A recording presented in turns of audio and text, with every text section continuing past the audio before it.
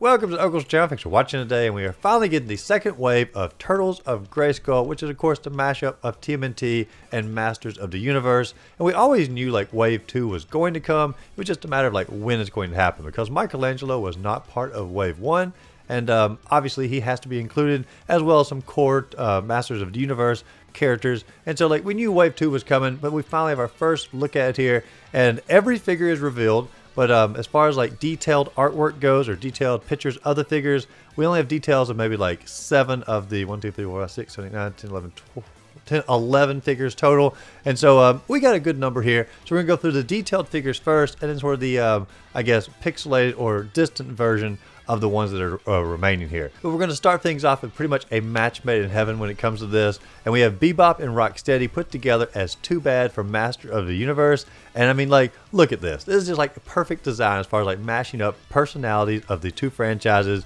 imagery of the two franchises. This is a great figure. Of course, Bebop and Rocksteady are the two heads on the action figure, and they are attempting to make the hairstyles match up with Too Bad as well. One of the creatures on Too Bad back in Masters of the Universe did have like a little mohawk, and the other one had like sort of a messy blue hairstyle, I guess, and that's what Rocksteady's having here, even though I don't think Rocksteady's ever had a messy blue hairstyle. I think they're just sort of trying to, you know, mash the two franchises together. But overall, a really cool looking figure, and it's just a great idea, and just such a perfect blending of the two franchises. Now the second we're going to look at is going to be Casey Jones, and Casey Jones looks like a pretty legit, like just good Casey Jones action figure, but he is mixed with some attorney armor here. Like his giant hockey glove definitely looks like something that Man-at-Arms might craft. Even some of his weapons, like this giant hammer or this little mystery iron looking weapon in the back, definitely looks like Eternia armor or Eternia weapons. But then he has like these mystical hockey stick, as well as like a mystical axe. I don't know the story behind it, and even like his hockey mask. But he definitely has like the Eternia armor mixed in there, like his giant hockey glove off to the side. Looks like something that Man-at-Arms might craft, or like the giant hammer in his hockey sack, or even the hockey sack itself looks like something from Eternia. But then he has these mystical weapons, like his hockey stick here, or his axe back there. I don't know, he's a very interesting looking figure. I'm not sure like the lore they're going to do with that. But I feel like if you stripped most of the Eternia stuff away, it's just a good looking Casey Jones action figure. And I'd be interested to see, like, can you take the hockey mask off? Can you not? What's behind the hockey mask? I don't know. Overall, a pretty good figure. One I probably won't pick up, but still a good looking figure. And then we have another version of Leonardo. Now Leonardo was in wave 1, but they're doing a stealth ninja version of him here. And it almost looks more like a grave warden or a prison warden, because he's got little keys down there jangling, and has a little hood over his head. It's a cool looking action figure. I probably won't pick it up, but it's a different take on the first one at least. Then we have a really awesome one here. It's like Leatherhead mixed with like the Snake Men, or like the Snake People from Masters of the Universe. And like they really did a great job of mixing those two characters together. It definitely looks like a blend of like a snake and an alligator. And I know those are sort of similar in general, design wise, as far as like a reptilian skin. But it is a very much of a natural look here. It has a little hat off to the side, a little alligator trap or a little bear trap as well. I don't know what this little piece here is. Maybe like a shoulder, little shoulder armor. I'm not really sure, but a really cool action figure. And I don't know, just once again, almost could pass as like just a genuinely good Leatherhead action figure. Even if it wasn't mixed with Masters of the Universe, I feel like you could just sell this as a Ninja Turtle figure, and it would also do pretty good. And now we finally get Michelangelo, and I really can't say like I'm a huge fan of the Michelangelo look here. Like it's obviously Heman mixed with Michelangelo, has a little blonde hair, sort of coming down.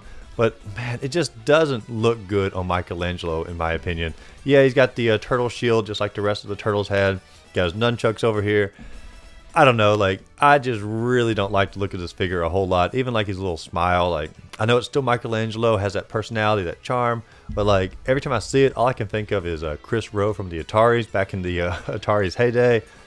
I don't know, like it's just not my favorite of the Masters of the Universe turtle crossover. And then we have one like I'm really mixed on here, because like I love Splinter. He's like one of my all-time favorite turtle characters. But like they've made him like so buff here and so muscular, like it just doesn't feel like Splinter anymore. Like Splinter's like always an old man who's still got like a little bit of a kick in him, and like this just feels like a young, I don't know, Arnold Schwarzenegger Splinter. I don't know, it's weird. I do like the little cape that comes with it. I think it's a cool looking cape. I almost have to see it with the cape on. It might like take away some of the overall bulk of him.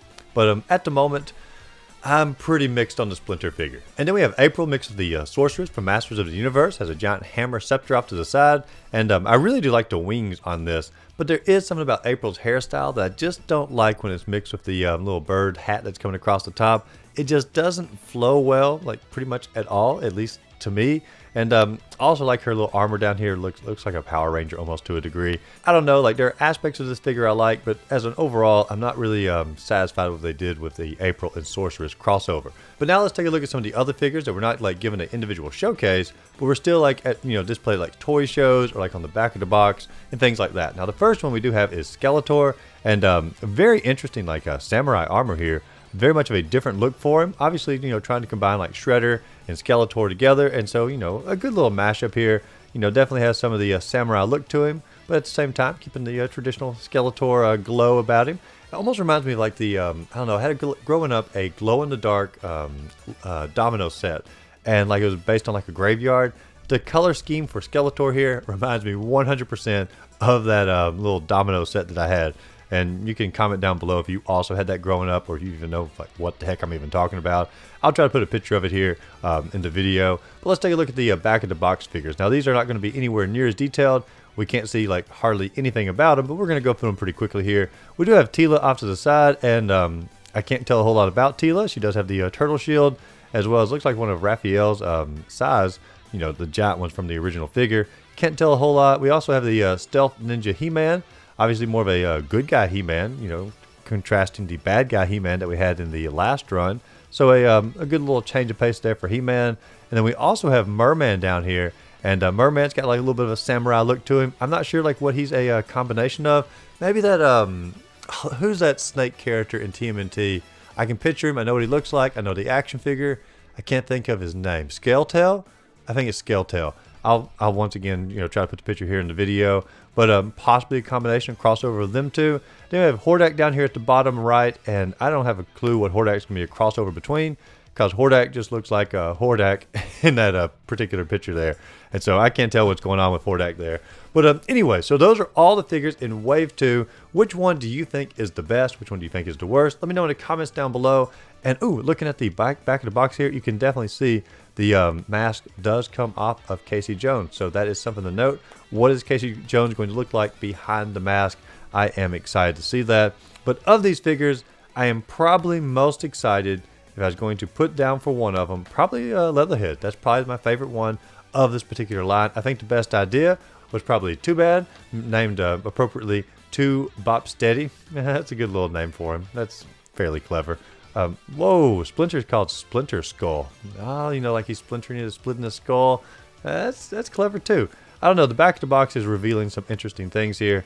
Actually, that's the only things that it revealed, looking more in depth at it. But like I said, Leatherhead's probably the only one I'm like super interested in getting, but I think the best idea for a character was To Bop Steady. But let me know in the comments down below which ones you think are the best. As always, if you enjoyed the video, be sure to like and subscribe to the channel. Check out my other videos, list stuff above, and go out there, find a great game to play. Simply have a great rest of the day.